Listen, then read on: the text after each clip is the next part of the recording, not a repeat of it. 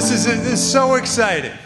This is the first Palo Alto Film Festival, and we've never had anything like this, and it's great because it's bringing together what we know to be this really great new technology world and combining it with the world of entertainment and movies.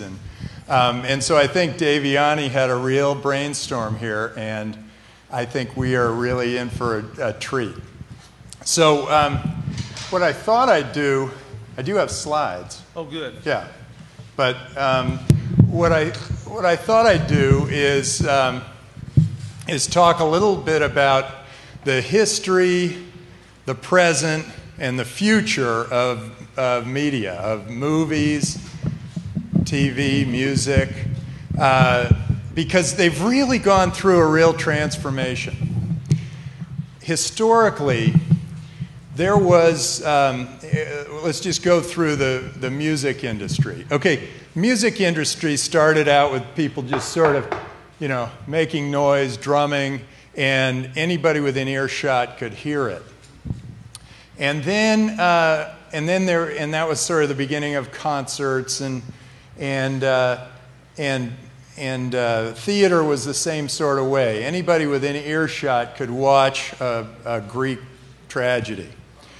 And then what happened was these technologies took over.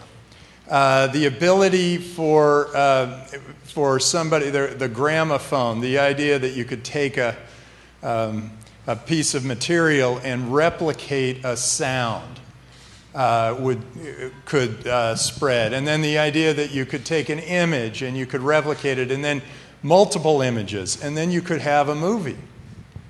And some very clever people then took over and built businesses around that.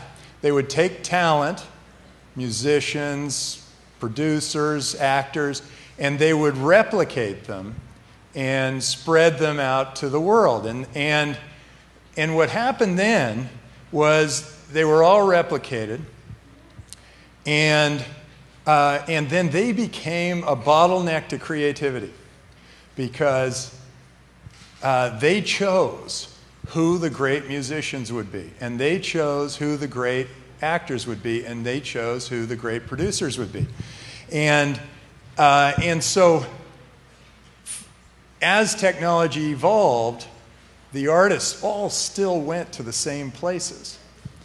And they went to what turned out to be the 6 major movie studios and the 6 major record companies, record labels.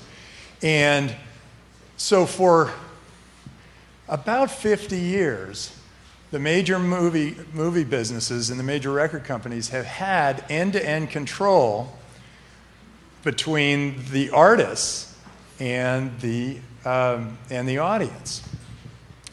And all of the technologies played into those hands. Broadcasting played into those hands.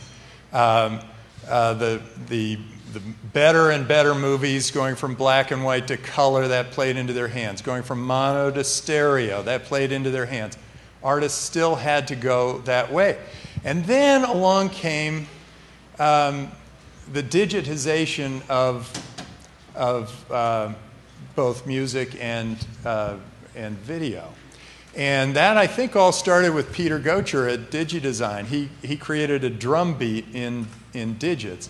And then it started to spread, and we got to where these digits could move faster and faster. And then the technologies all improved. All technologies everywhere improved to where we could now transmit those technologies and start sharing files. And that was the beginning of Napster. And when Napster came along, it really threw the music industry because that end-to-end control was no longer there. The artists could go directly to their talent, to their audience. And that collapsing created lawsuits, it created all sorts of trouble. And then Napster went through, are we ready? Okay. And then Napster went through trouble as a lot of pioneers do, as did, here, you guys want to read my email? Can you return my email? That would be the best thing. Okay, so how do I get a slideshow? There we go, slideshow. From beginning. Okay. Welcome to the Palo Alto Film Festival. Okay, so movies, this is what movie things used to look like. That's a camera, and the other thing was a projector. This is what the present looks like. A great Canon video camera, and this is supposed to be an iPad, and so that's one of the present display techniques. And then this is what I imagine the future to be like. You don't see the whole slide, but this is a guy with about 4 cameras sticking out of his head, and then he ends up with something like a holodeck. So this is what the movie industry used to look like, and we're not getting the whole slide, but this is what the music industry used to look like. And now the movie industry starts to look more like this, where there's streaming. It started with Reel created streaming, and then YouTube took videos from everybody because these camcorders were everywhere. And then Netflix figured out that they could deliver movies to the home, and they did it in a very cheap way, and it was a nicer way to watch than to sit in a theater. And then iTunes figured out the pricing and how talent should be priced. And then Hulu changed the nature. They went back to the studios and they said, well, we want your content. All of these people want to see your content. It's the best content out there. And then what you don't see here are Amazon, where Amazon operated somewhat like iTunes, and then HBO Go. And what HBO Go is the studios looking and saying, you know, this distribution that these new technologists have done is not such magic after all. We can do it. And so they're doing their own distribution. And so distribution is getting commoditized, which really does change the nature of things. This is how music was changed. Napster came, and they were centralized peer-to-peer file sharing, and then Nutella came along, and they decentralized it because the centralized part was deemed illegal. And then Kazaa came with these supernodes that were all over the place, and it made for better quality. And then LimeWire, they created a new protocol that made it a little bit better quality. Then iTunes priced it all in 2002. So these were each about a year apart. And then Pandora, and a lot of companies like it, in about 2003, 2004, figured out a system whereby they'd be a radio station and then broadcast. But the broadcasting wasn't through the air, it was over the internet wires. So this just shows that camcorders have gone through a remarkable change. They didn't change from, say, 1930 on, but then in 1980, they came up with the CCD, and in 1990, the CMOS active pixel sensors. And what that did was it put camcorders on Moore's Law. It made it so camcorders were going to get doubly good every 18 months. And that has happened pretty much every year, every 18 months since. And so cameras have improved. There was the Betacam in 1982. And then in 1991, they got the D1 digital format. And now they've moved to high definition. And so that has transformed everything so that a film festival can happen just like that. We can all start a movie, and we can all create a movie, and all we need is one of these camcorders that's pointed at me right now. And And so there's been this proliferation of film festivals because the indie is, there's a rise in the independent film. And I think there's some real changes. So this is, oh, you don't get to really see it. But this is my daughter's independent movie. Okay, guess how much she made her movie for? Full-length feature, Alfred Hitchcock thriller kind of a movie. Ooh, a little low. But not too low. She made it for $50,000. And it was with professional actors, and they all sort of have a real vested interest in the success of the movie. And it's playing here at 10 o'clock tonight at the Aquarius Theater. So that's my daughter's movie. And each of you can then go out and you can create a movie. And it's, that includes, colorizing, all the editing, all of that. It's just great. And my son also has a short film. He was at UCLA Film School called Take Your Child to Work Day. And that plays after, plays just before something called Help or Here. It's called Here. And that's tomorrow. I think it plays at 10 and 4 tomorrow. So watch for that. So Moore's Law this is Moore's Law, and it shows that $1,000 of compute power doubles every 18 months. And it's starting to accelerate. It's actually changing to every 14 months or so. And as a result, all of these things are happening easier, cheaper, and faster. And it's really transforming. And this is pixels per dollar. So that's what it actually, Moore's Law looks like. On a log scale, that's how much is changing every year. So the future, okay, that's what the past, and the present is. The future looks like this. It's independent. There's commoditized distribution.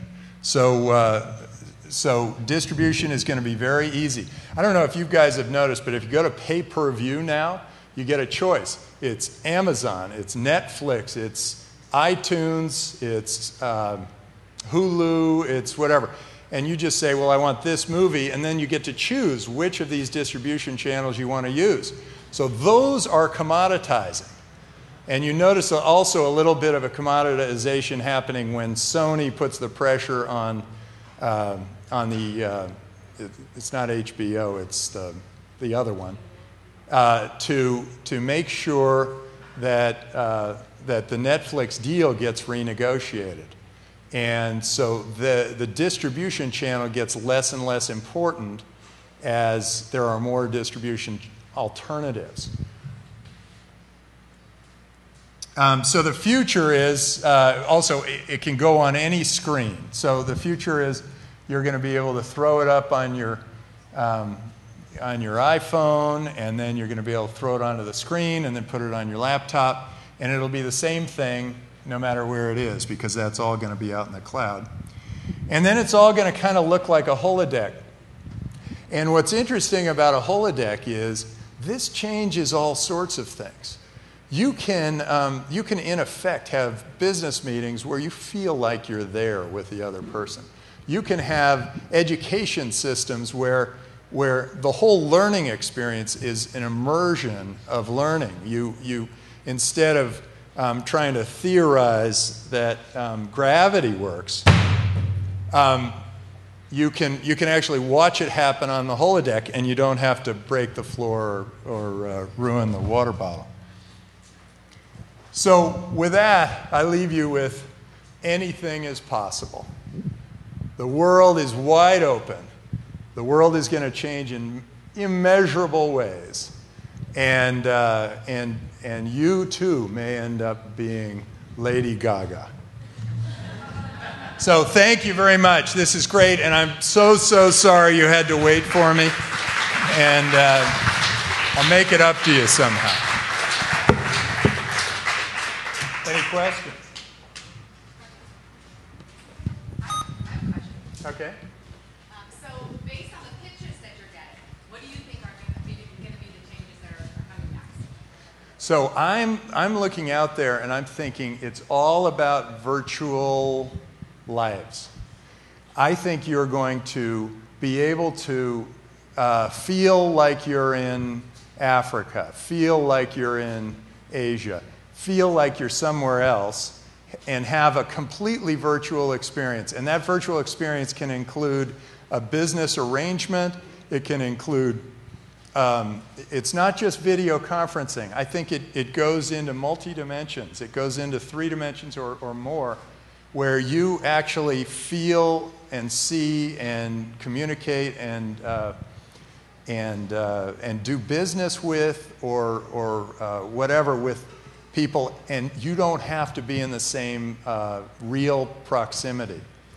And that's happening all over. I remember, it was very confusing for me when my son said, I said, well, go out and play with your friends, and he's sitting there looking at his computer, and he says, I am. And it's because he's on Facebook, and he's sitting there communicating with all his friends, and I thought, gosh, that's a whole different concept of what the neighborhood is. He's not going next door to play ball. He's sort of virtually playing ball with his friends. So I do think that I'm looking for, and they are coming to me, many opportunities that create this virtual world that parallels the real world. And ultimately, those 2 lines start to blur. Yeah? Are you not afraid that Google, Microsoft, whatever search engines will end up replacing the old studios, and they will end up being the ones to select what we see on the internet? Yeah, the question is, am I worried that Google and Facebook and whatever will replace the old studios and they'll decide what we see on the net? I'm not worried about that, and here's why. Because we have something called crowdsourcing. And what's happening out there is that new concepts and new things rise to the top because of likes and because of star ratings and because of comments that you might put in there after you see something. You say, oh, this is no good, or this is great. And so do other people. And those things rise to the top inside of YouTube and Google and all of those different distribution channels. And so I actually think that the artist and his fan are going to be almost directly connected, and the distribution channel will be very much commodity.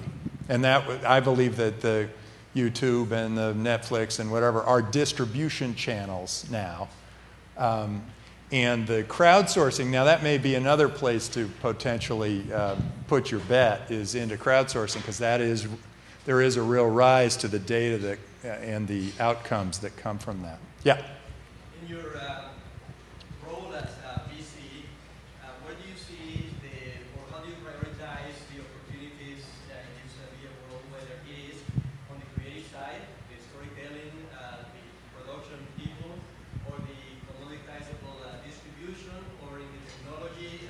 Where are you positioning yourself on those opportunities? Well, it's interesting. I'm looking at all of those things. I think distribution might be done.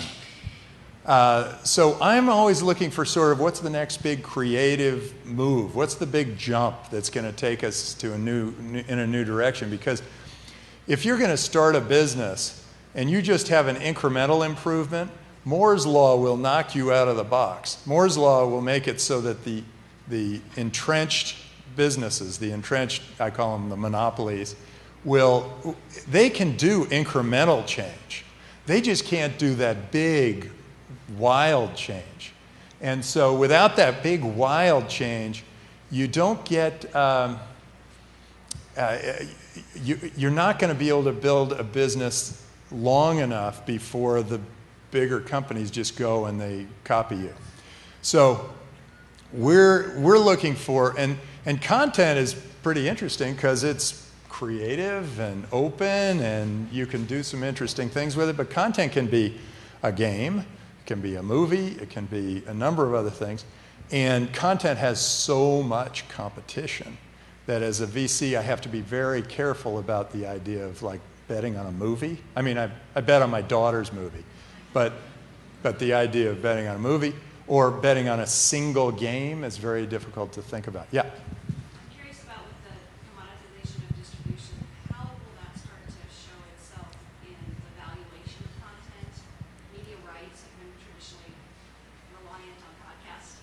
And when do you see the flip, and where might we see it first? Yeah, I think you've already started to see the flip. The question was, if there's commoditization of distribution, then what about media rights? What about, media rights were built on this distribution model, on this broadcast model. And now it's different. It's a different kind of a broadcast. And it may not be a real broadcast. It may be just a cast to the three guys the handy cast, to the three guys who really want to see it. And so I think we will move toward pricing models of pay per drink, pay per see the movie, or pay per listen to the song, because the ownership of that, I think, is always so sensitive that I think people are much more willing to rent it out on a pay per than they are to sell it for somebody to use over and over. Yeah. Yeah. You see new platforms or new ways of storytelling that the technologies like that is second question on pricing is, what's the future of that? Do you see virtual characters, or do you see virtualizations of real assets? What do you see that? Yeah, so the two questions are, one is, do I see virtualization of characters? And one is, does storytelling change in any way, shape, or... well, the virtualization of characters, they're going to get more realistic, but they're going to get wilder. So, because you can change every single pixel, and you can make it look like anything, and you can fool your entire audience into believing that you're living in Avatar world. On the first part, what was that? Oh, the storytelling. Storytelling, I think, is going to go through a transformation the same way it maybe did as you went from radio to TV. Radio was just a talking. The way it worked in history, the radio was just some guy talking into the radio at the beginning. And occasionally they did play music. But then the TV came around, and all radio could think of was put a guy there, point the camera at him, and let him talk. And so that was the beginning of the talking head. But then, I Love Lucy came around, and people started to realize there's slapstick, and there are all other things you can do.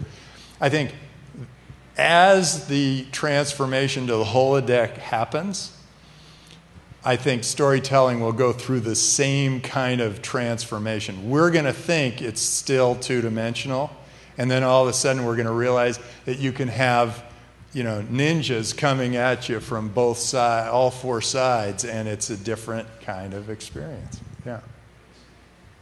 And I think there will be a new kind of storytelling. I think it'll be fun. Yeah. Will idle computing power be a way to start to maximize the amount of searches, like the way that we access content? Will it speed content on our computers? Yeah, there's an interesting company that does that takes all the game consoles out there, and they're all just sitting there, and they can speed up by parallelizing all of them. You can actually speed up the processing power, and then the quality of the holodeck gets better, or the quality of whatever it is you're doing. I point toward the holodeck as sort of like, that's where we're headed. But maybe it could be some other thing that I just don't know about. Yeah, so yeah, absolutely. Isn't that what you were kind of getting at? Yeah, because you can use all of that processing power. Look, my computer's not being used right now, but it could be easily, they could tap in. SETI already does it. They're looking for the extraterrestrial, and if I were tapped into the SETI program right now, there could be an alien right now, and we don't even know it. But it would be good. Yeah. If you had to bet on one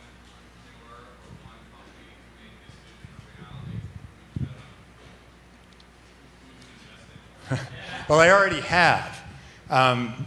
Well, for this particular reality, I don't know. But I bet on Elon Musk twice, 3 times.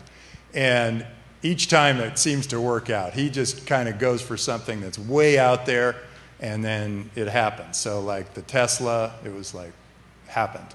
And SpaceX just happened. And now he wants to put us all on Mars, and I think that's going to just happen. For this, one entrepreneur, I don't think it's one entrepreneur. It's a bunch of them.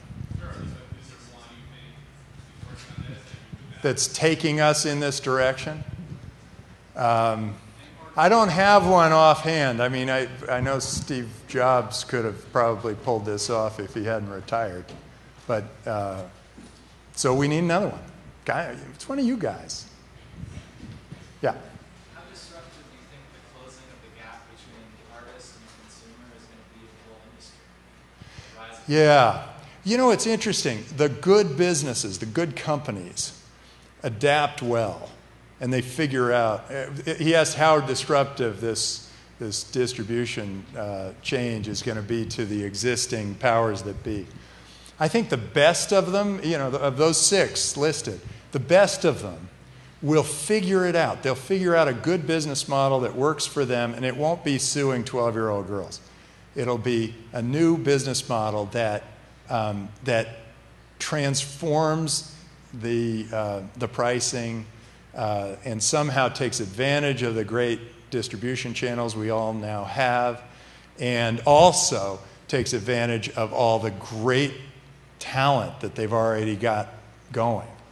And there is something to the whole celebrity thing. I think they can continue to take advantage of all these celebrities who they're like our best friends. You know, you go and you watch some TV show, and you see him more than you do your best friend, or the guy you think's your best friend. Yeah. Any other questions? Yeah. That's all right. My speech wasn't very well thought through either. Yeah. The question is, how do you think storytelling and technology emergence is going to influence and impact education? There's this whole movement about unschooling, and you're talking about this holodeck and immersion. So are we going to see a change in our lifetime on what constitutes education, what constitutes a degree? I mean, the Stanford degree matter, or would you get a degree from This is a great question. This is, how does the holodeck change education? And does a Stanford University degree matter, or can you get a better education walking into the holodeck, right? Something like that.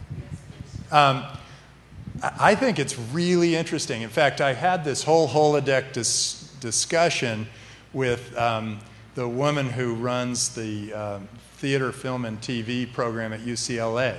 And I said, you know, you guys could be the center of this entire campus, because you can create a holodeck that brings all of this content from all the other disciplines.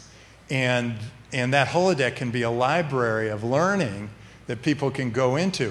And I said, well, why don't you just have one assignment for each of your kids to say pick a discipline and create some content that'll go into the holodeck around that discipline. I used the physics example, but you could have Fantastic Voyage. You could create a holodeck molecule, and you could fly through it, and you could figure out what's really going wrong when you have cancer or AIDS or malaria. I mean, there could be some really interesting breakthroughs if you're immersed in a learning environment. And I want to take it a little farther, because I know K-12 education has just been crushed here in California. And we went from first to 50th, and it was like 1% per year that we dropped. And I think what is going to ultimately happen, because, well, there are a lot of reasons for it, but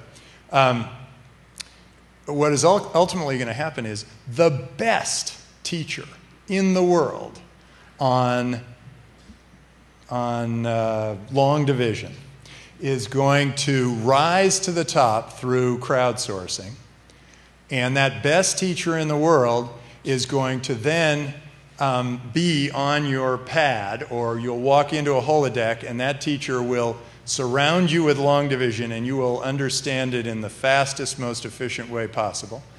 And then the teacher will be more of a room monitor or a tutor, watching, making sure you're doing your homework, making sure you're kind of going through the steps that you're supposed to be going through. So I actually envision education making a transformation through this. And is Stanford still going to be great education? You bet. But but you know, is University of Phoenix going to really rock and roll? Yeah, they are too. But the crowdsourcing model that you painted, this biomarketing, so you can have community managers and game that. Yeah, you can game the system if you're clever. That's what you're saying. Yeah. How do you control that? How do you avoid people who can game the system? I think you just here's what happens in my world. As soon as somebody games the system, the entrepreneur has to defend, and he can change his business so that no one can game the system again.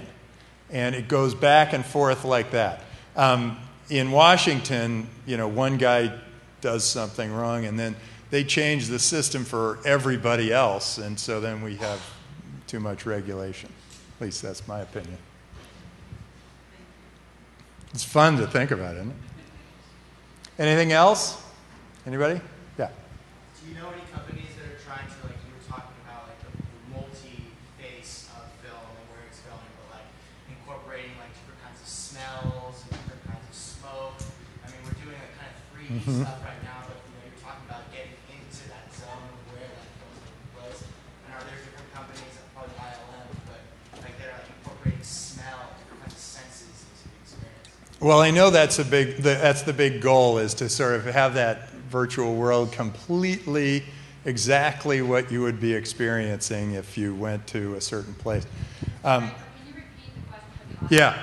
Yeah. The question here was, are there entrepreneurs, certain entrepreneurs that are looking at the holodeck and saying, well, look, it's only visual and oral, and it doesn't include all of the senses. Does it get tactile? Does it get your or olfactorily, whatever? I don't know. These words are very complicated for me.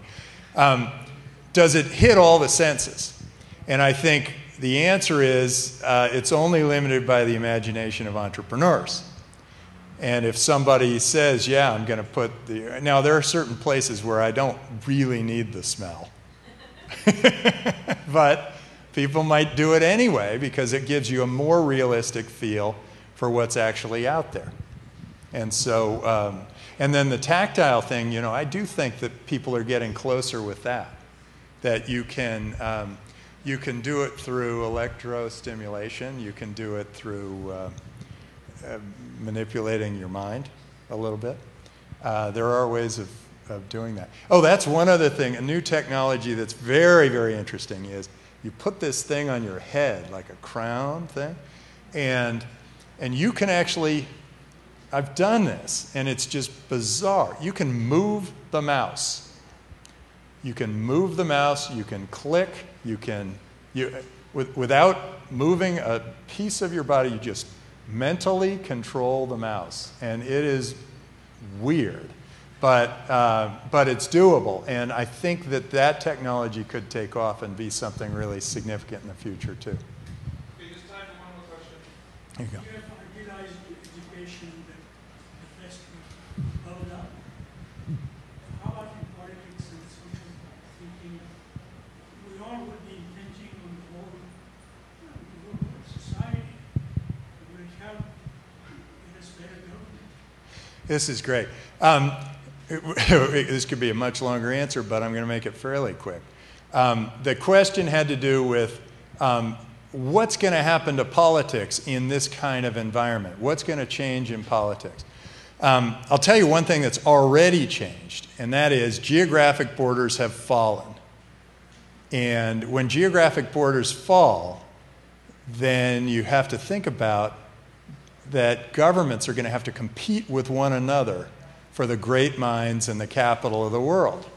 And so it becomes politics becomes a competitive sphere. It becomes yet another competitive sphere, because if we're in the holodeck, we don't really care which government we're with.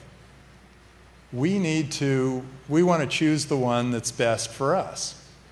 If we're on a landmass in real life, we are able to travel a lot easier than we ever were before. And we can choose the government that's right for us. So that means all these governments are going to have to compete for us. If you're a bad government, you get overthrown or everybody leaves. And if you're a good government, everybody stays. And that is something that's really interesting that many of the other countries of the world have really recognized. I mean, I've gotten a chance to meet with the heads of many great countries because they have invited me to come talk about venture capital and entrepreneurship there. Now, if I try somehow to get to Washington and talk to somebody there, they'll still push me away. So somehow we don't recognize that we're in sell mode now. And so I think the US federal government does need to turn and realize we're in sell mode. We want to keep people. And I think we need this, we need optimism. It's like, hey, things are great. Okay, so there's unemployment. Those people all need to be put to work. That is great for entrepreneurs. And some of those people are going to leave their jobs going, that guy didn't really run that business very well.